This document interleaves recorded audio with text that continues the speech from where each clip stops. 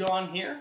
I'm working at the Bunker Youth Ministry, and I'm in my Bombers-themed office. It's Friday morning, and I just want to give a couple keys or pointers to the game if you decide to watch the Banjo Bowl on Sunday on TSN of what the Bombers need to do to come out successful out of this game.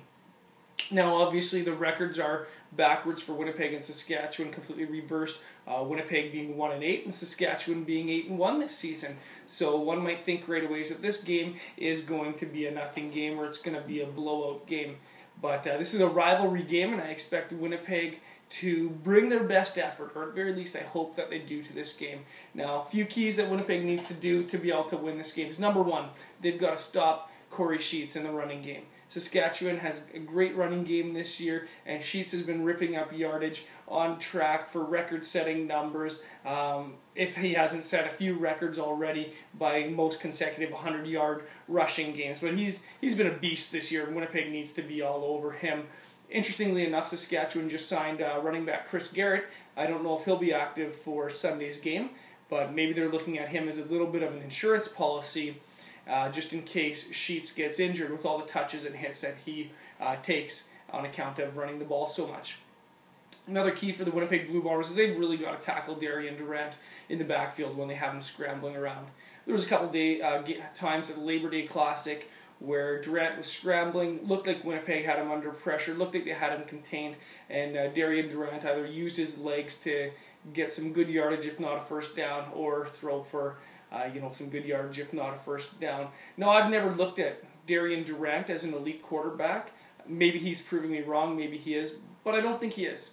I think he's a good quarterback, but I don't think he's elite. So the Bombers' defensive line, they need to get up on him, and they need to tackle him in the backfield when he's running around trying to make his plays. Now, something obviously that will help the Winnipeg Bombers do some more of that is downfield coverage. And it's been weak this year. Lots of getting beat on corner routes. The Bombers, it's no secret that they're getting burnt on corner routes. And so we're looking at guys like Javon Johnson and Alex Suber. I like both guys, but looking at them, and you can't always blame the person that gets beat, right? If the help isn't coming, then sometimes it's the help's fault. But looking at guys like Javon Johnson and Suber for a monster game.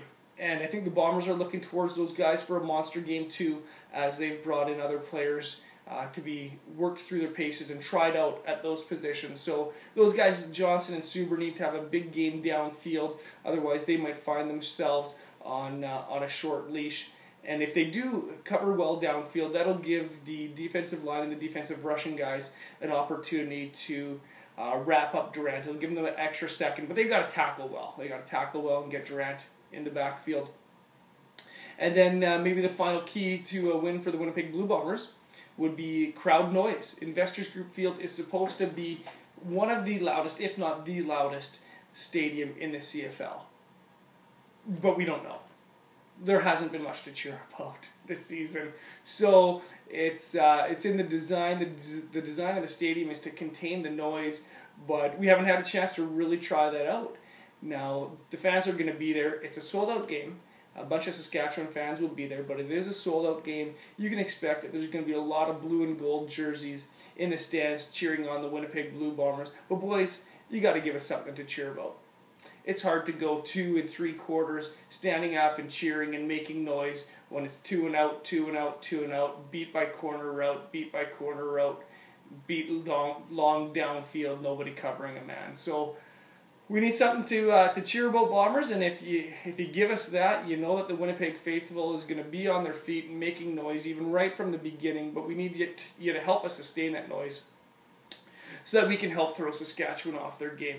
I think if Winnipeg executes on those 3 facets by sacking Durant when they get the chance, containing Sheets, I guess that, part of that also is their downfield coverage and giving the fans something to cheer about. I would predict a Winnipeg victory. I don't think it's going to be a blowout. It's going to be a close game, fun to watch. And I'll post some more videos around game time and from the game. And this has been Don the Sign Guy working at the Bunker Youth Ministry in Winkler. We'll talk to you later.